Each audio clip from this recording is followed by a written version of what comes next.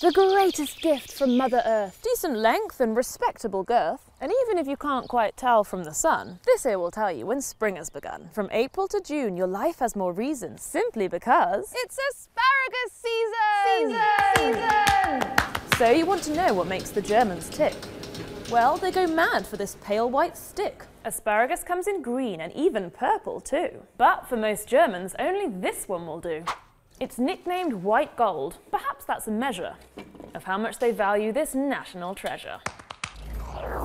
In season, it appears in every dish. In soup, in salads, on pizza, with fish. But the classic combination, served up with pride, is boiled, with potatoes and ham on the side. It's bursting with nutrients. But then, of course, it's often drenched in butter or hollandaise sauce. I've got to admit, I don't quite understand. I mean, it's okay, but kind of bland.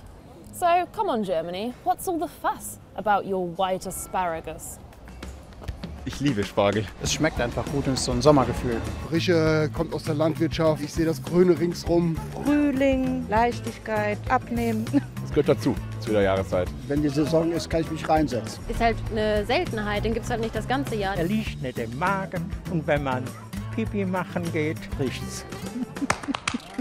This type of spargel grows underground, all tucked away in a loosely packed mound. As soon as the tip of the spear breaks through, it's time to dig. No more sunlight for you. Each single spear must be plucked up by hand. And of all the veggies grown in the land, from Lower Saxony right down to Bavaria, asparagus takes up the largest area. Be warned, early on while there's limited stock, the prices might give you a bit of a shock.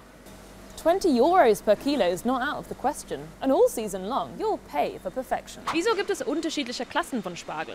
Ja, einmal eine optische Einstufung und dann die Garzeit, je nach Dicke des Spargels wird nochmal unterschieden. Zumal bei einem dünnen Spargel der Anteil der Schale viel höher ist. Und was macht die perfekte Spargelstange aus? Weiße Spargel sollte weiß sein, einen geschlossenen Kopf haben, 22 cm lang und zwischen 22 und 26 mm dick.